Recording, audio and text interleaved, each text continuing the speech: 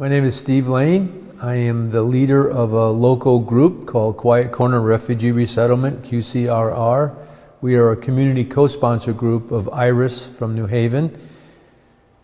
IRIS is their acronym is Integrated Refugee and Immigrant Services. They are an organization that locates refugees, settles refugees in the state of Connecticut. We are a smaller group that does it right here in the Willimantic area. My connections to Eastern are my wife, Julie, who is an undergrad and a grad from Eastern, and my son, who was a undergrad from Eastern. We, on average, settle a family a year in good times when the administration is in the process of settling refugees. Previously, we settled 3 refugee families from Syria. And in January, we settled a refugee family from Afghanistan that is now living in Willimantic. So the goal is for the family to be independent at year 1.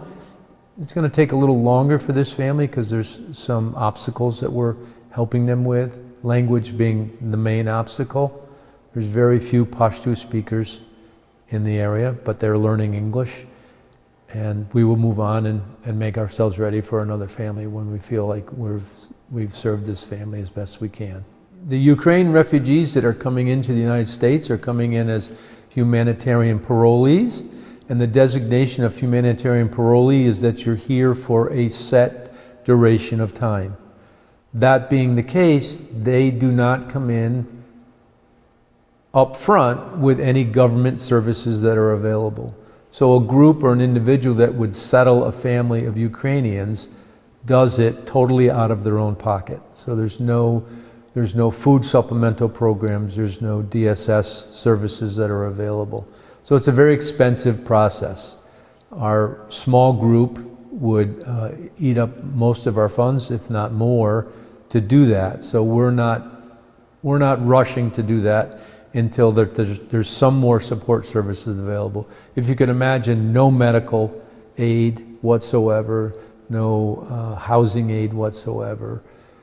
It's a very expensive process. It's being done, but not by our group. This family will probably be in the range of $15,000 to $20,000 for the first year, and a lot of that is translation services that we now pay translators for.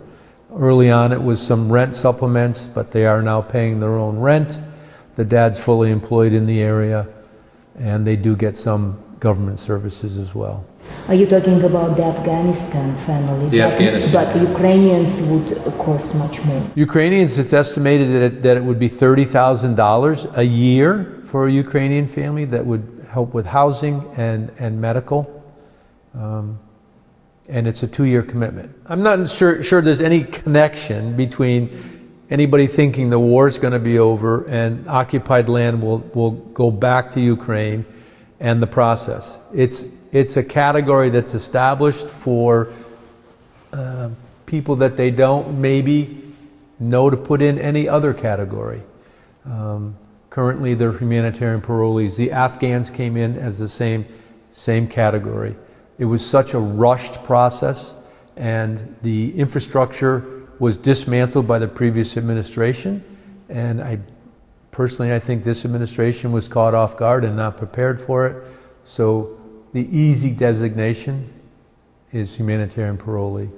They are then able to apply for asylum or citizenship. Our family will be able to apply for SIV status, which is Special Immigrant Visa, because the dad was an assist for the American military in Afghanistan.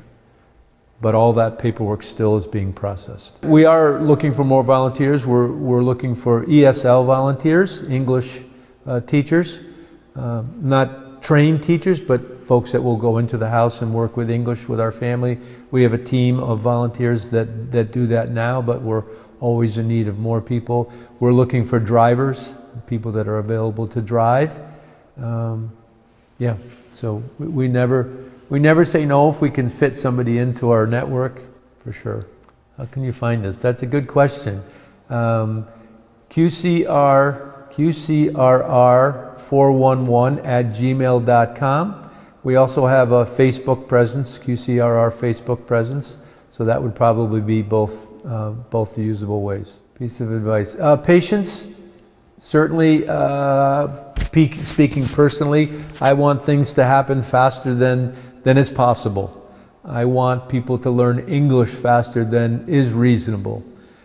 And what helps for myself is when I put myself in the opposite situation, how fast would I be learning Pashto? Probably not nearly as fast as our family is learning English. And the realization that our families are survivors. They've come through circumstances that are just immeasurable in my mind, and yet here they are. And it is our charge to make them feel welcome and to help them enculturate into their new life. So patience is certainly probably the number one.